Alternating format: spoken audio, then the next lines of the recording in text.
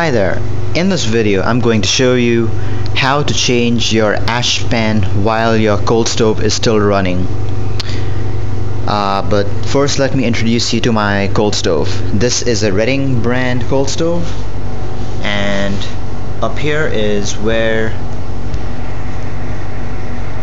the fire burns, and below that is your ash pan.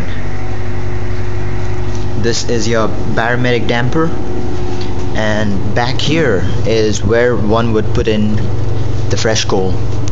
These are my fireproof gloves, which I have to use to change ash pans, as it gets pretty hot in there. So the coal goes back here. Not sure if you can see it in the video, but that's where one would put in anthracite.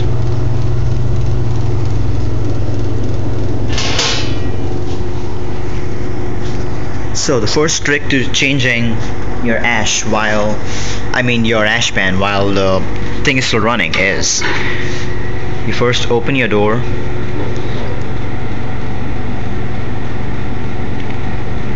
You first have to open it slightly, and the fire is running in there. The first thing I do is get rid of any little ash, because that gives me enough time to set everything up to change the ash pan. The next thing I do is I just place my empty ash pan up in front of the ashtray, or in front of the cold stove, and I then open this with one of my gloves. I open the ash pan front. This is rather hot, so I would not put it on the ground or on the direct floor. And while it's still open, I put in the empty ash pan and I close it.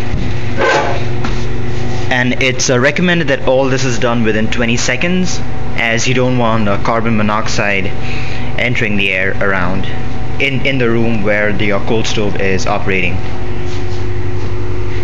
And while I had all that done, as you see, the ash hasn't made it to the end of the thing. Well, that's it. That's how one changes your ash pans while your cold stove is still running. Thank you and have a good day.